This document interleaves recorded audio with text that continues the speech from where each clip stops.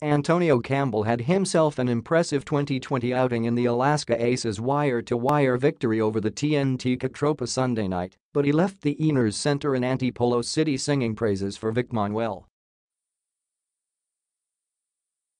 The 23-year-old reinforcement was left amazed with the way Manuel led the Aces in the 110-100 win, scoring 29 points on an efficient 12 of 18 shooting from the floor to go along with 12 rebounds, an assist, and a steal.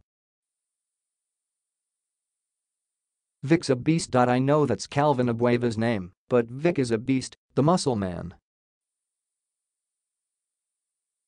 He takes advantage of those big guns he has," said Campbell moments after the match, where he produced 23 points and 20 rebounds.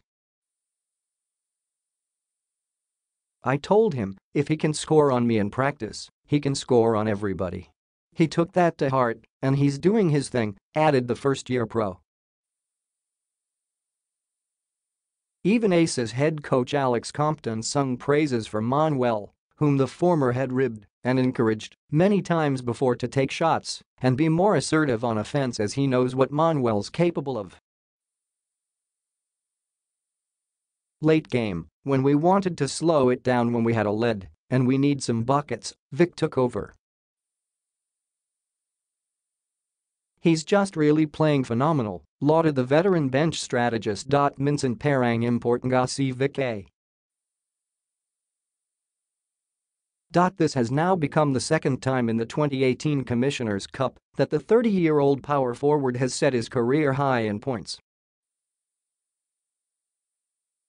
He did it first last April 30, scoring 27 points to lead Alaska to a 93-74 win over Blackwater Elite. With Manuel's streak and Campbell's steadiness, the Aces now have arguably one of the most dreaded frontcourts in the league. And for the former NBA G-leaguer, it's as all possible as both of them help each other in lots of ways. "It makes my job a lot easier, especially when we're on the floor at the same time. When he gets the ball on the post, can't really double him. It makes my job easier, it makes his job easier."